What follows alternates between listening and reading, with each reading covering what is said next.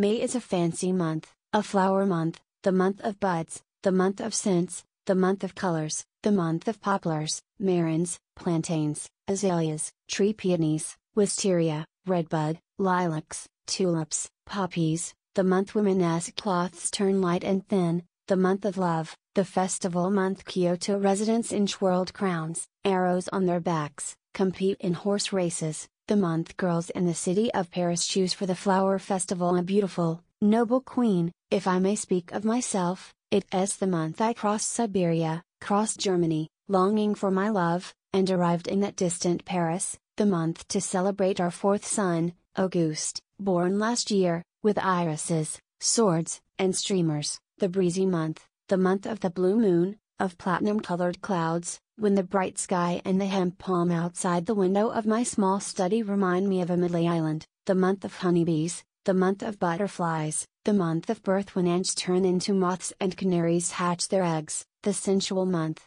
the month of flesh that somehow incites you, the month of vuvuzela wine, of perfumes, of dances, of music, and of songs, the month of the sun when myriad things inside me hold one another tight, become entangled, moan, kiss, and sweat, the month of the blue sea, of the forest, of the park, of the fountains, of the garden, of the terrace, of the gazebo. So here comes May to toss at us a giddiness sweet as the lemonade you suck with a straw from a thin, skinny glass. Translation by Hiroaki Sato.